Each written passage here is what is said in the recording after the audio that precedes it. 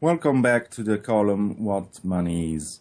In the last episode, we were left with the fall of the Western Roman Empire in 476 AD, which marked a political turning point in the whole continent, but not the end of the Roman Empire, that we stand still in the East and which in the Oriental monetary system concept based on gold. The big deflation and the scarcity of precious metals hit the West, but confirmed the monetary system based on gold in the Eastern Empire, which maintained its structure until the 12 AD circa. Scarcity was due to the flow of the metals in India, where there was a more favorable exchange rate than the lack of deposit for a long period. The fall of the Western Empire was a turning point in the world for the monetary system and for the Old Age, then to the Middle Age and the Renaissance, up to the Modern Age, which in 1971 gave up gold as a meta reference for the currency. This breakthrough represents precisely the domain of gold in all of its developments. The dramatic situation with the final fall of Rome will last centuries in the West, partly because of the lack of a political force capable of restoring a monetary system effectively and with central control, also based on the precious metal. This economic collapse not allowed the rise of domestic production until Charlemagne. In the centuries where lost knowledge and practice, both commercial and productive, not easily to have back without a continuity from generation to generation of this knowledge. The continuing struggle for the government did not allow anyone to restore a social state and a monetary system that could bring back the precious metal in the West, much less the exploitation of mines could do that. In this was able Charlemagne, who, with some military conquest, the exploitation of the slaves captured and the discovery of the new mines, impose, albeit for a short time, a central monetary system through always depend from gold and foreign exchange rates with the East. This dependence made the system fragile, despite the agreements entered into with both Byzantine and Jewish merchants, returning at the control of trade with the loss of Byzantine territories in favor of the Arab wave. Jewish then settled in Narbonne in France. Charlemagne was able to obtain certain independence from the Emperor of the East through always with his consent for minting. But the flow of capital to the East, where the exchange rate was always monopolized by private merchants established in France, left the West fragile through he had returned to an acceptable level of assets in gold, while the coinage metal less valuable and the abundant as the bronze was abandoned, as well as the nominal value by law of the currency, which from that moment had an intrinsic value, marking it subject to the market protection. Acting on a lesser or greater amounts of precious metals on the market through the minting of coins before with a metal and then another, the merchants could therefore devalue or overvalue the currency of the states, should determine the trend of the money market. The Roman concept of numisma, based on the conventional value of the currency, was completely lost, along with all the knowledge that made great the city of Rome. With the death of Charlemagne and the weakening of the Roman Empire of the East, which lost part of the territories conquered by the Arabs, the new Republic of Venice took advantage of the new situation.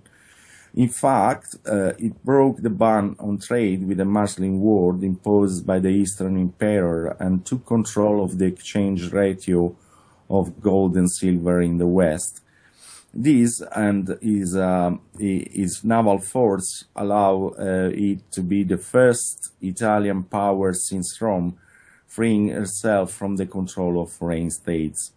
But now the monetary system based on gold, low and controllable, it was established in the new world, and Venice had effective control in the West.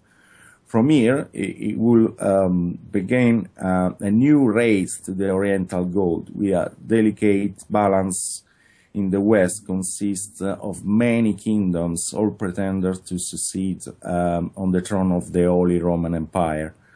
In this context, the Arab lands, which stretched along the major commercial nodes to the east, were vital to distribute power to the feudal system and take control of the exchange rate between the East and the West. Arabs indeed had conquered much of the Northern America and the Middle East up to Spain, minting their currencies outside of any Western control. Hence the need of the Crusades that will bring in Europe the first financial instrument of the Middle Ages. In this period, from Charlemagne to the Crusades, Venice managed to take control of the exchange rate between the gold and silver in the western part of the world, but it was never reintroduced the numisma, of which it had lost the concept, while it was underwent speculative attempt with mixed success, which offer managed to avoid thanks to the good knowledge of the monetary mechanism.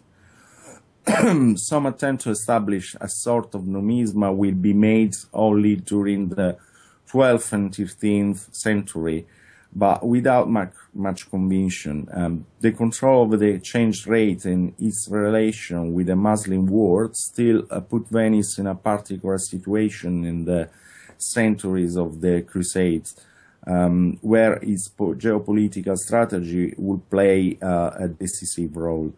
If Venice looked to the east, in Europe, it has been established a feudal system with numerous lords under the papal influence in struggle for power. The greed of the East gold, its control, and that of direct trade routes to India was certainly a reason for the Crusades, much of the religious pretext. Control of Jerusalem was in fact still strategic for the Western monetary system, for the role that the city had in fact of precious metal traffic. In the 2nd century of the Christian Crusades was in fact undertaken a persecution of the Jews to gain a monopoly of trade, especially of precious metals put into cash between the Muslim and Christian wars, connecting directly with the West Indies, lands of primary importance in oil production, such as those of spices and slaves. The extermination of the civilian population throughout, not only Jewish, sites in the city of Jerusalem was necessary for the hoarding of gold and the connection with the East, which would be repeated across Europe to break the centuries-old Jewish monopoly between East and West. To offer the opportunity of full control over the minting of gold coins, that was still a specific prerogative of the Eastern Emperor, forbidden for the papacy. It was the weakness at the time of the Byzantine Empire. The Fourth Crusade in 1204 that saw the capture of Constantinople by some Christian crusaders marked at the end of the prerogative of the city in the control of the minting of gold coins in the West. That control continuously perpetrates since the division of empire into macro-states. This was the most important historical events in terms of money. This explains why Christians plundered the most important Christian city in the Middle East.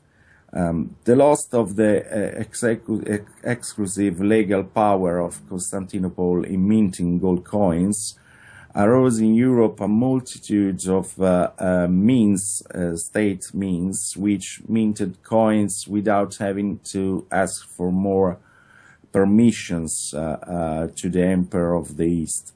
The capture of Constantinople sets the monetary base of Italian Renaissance, also based on the schism between the Church of Rome and the Orthodox Byzantine Empire, leaving to the papacy the control over the money. The Basileum, monetary and religious power of the East, lost the exclusive right to mint gold coin for the West in favor of Lateranum of Rome, even though this was not able to coin a sufficient quantity for the whole of Europe, also for the weakness of his army. The Pope was forced to delegate an increasing number of small European states to divide the issue. Constantinople was plundered of all the gold and silver, not only coin, but also manufactured for public works, bringing a large quantity in Europe, as they were in the days of Imperial Rome. Another occurrence of primary importance since the First Crusade was the establishment of the Knights Templar, who in little time not only acquired enormous wealth, but settled intensive trade by introducing the first banking instruments, thanks to a branching of deposits throughout Europe, with which they could move money with simple bill of exchange. This can be considered the beginning of a banking system itself, made by Templars, along with Venetian merchants, the most favored of the sacking of Constantinople with the Calatan merchants, in close relation with the Arabs since the Muslim conquest of the Iberian Peninsula. The Order of the Templars had, in the First Crusade on 1096, acquired the knowledge typical of this financial system, and in particular of the Eastern Jewish.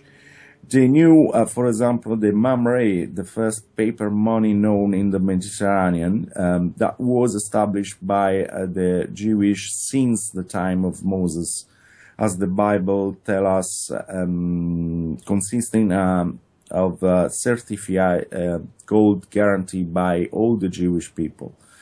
This could be provided without endorsement that was found in the case of the future banknotes. For goods, works, and more, financial innovation introduced by the Templar provide the basis for the banking system, and few Italian merchants who had founded the house of gold trading early adopted this innovation, giving rise to the first true banks of history, powerful enough to be able to finance entire states. The Venetian institute the example of Templar cash deposit and loans along the shipping route in their territories on the current Adriatic coast of former Yugoslavia. The Templars soon had the French treasury management with the task of tax collection. Their money was provided to the states, and money movement were fluid and fast, thanks to new financial innovation learned in Jerusalem. With the Constantinople's defeat, the Templars took the reins of the business and the exchange ratio of gold and silver with the Indies, in order to receive payment in Europe in silver, then to be exchanged with Indian gold at the ratio twice than of Europe. This was possible thanks to the extensive branching of agency in Europe and the Holy Land, and to the travel of pilgrim to Jerusalem. The pilgrim used deposit silver at the depart in their land to receive gold on arrival in the Holy Land, but at the western ratio, while Templars changed the silver with India, but at the eastern ratio, double and more favorable. Backwards, instead, pilgrims deposit gold in the Holy Lands and receive silver in Europe at the ratio of less than what the Templars obtained in India. The gain was about 100% in both areas of transaction. The global control of the route of gold between India and Europe made reach the order, and it was this, without resorting improbable, amazing discoveries, the reason of enrichment so quick to suggest finding secrets. The control over the exchange ratio with the Indies was held more long hidden from the time of Alexander the Great, who learned the secret, then teaching it to the Ptolemies, until the 16th century, when the paper money started to become important in the use. But on this radio, there were geostrategic struggle for centuries, thanks to the financial power that could create. The branching of agencies scattered over a vast territory allowed the precious metal to travel with speed and precision, which ensure a substantial gain in both the foreign exchange and in the commissions. The other merchants of gold, also having control in the exchange ratio with the East, imitated the agency system and bill of exchange, and soon founded the first bank of modern conception, expanding the financial instrument of Templars. The agency that were previously only deposits had transfer function on the money through bill of exchange. Later also began lending activity, becoming true private banks. We all know the end of the Order of Templars, of which we have many testimonies, including their hypothetical escape in Scotland and Switzerland. Remaining in the field of hypothesis, we can note that Scotland will then start, or will be then start of many innovation of modern banking and monetary system, including the founding of the Bank of England, but also the Scottish Rite. Switzerland instead then had a strong development of the banking sector. The fall of Constantinople and its imperial monetary system, which lasted 12 centuries, and the end of the Templar opened a bitter struggle for money power, initially between feuds, and then among bankers in the Middle Age and the Renaissance. The power shift first in Italy, then in Holland, and then in England, where it was definitely established a small group of banking dynasties. Initially, with the accession of England in Europe, many landowners had the right to coin gold in their mint, thus dispersing the power of money, and this gave many to many landlords high rents. To put back into circulation gold, however little, the fees payable in gold coins will be used to repay the metal coins of lower weight, but with the same nominal value in order to make money and reinvest the profit of the issue. The Lord could also increase or decrease the weight of the coins depending on his cash needs and his receivable or payable. When he was creditor, he increased the intrinsic value to decrease when he owned. The power to coin money then gave to the Lord the chance to establish with precision the time of debt payment and tax collection by deciding on the amount and quantity of issues.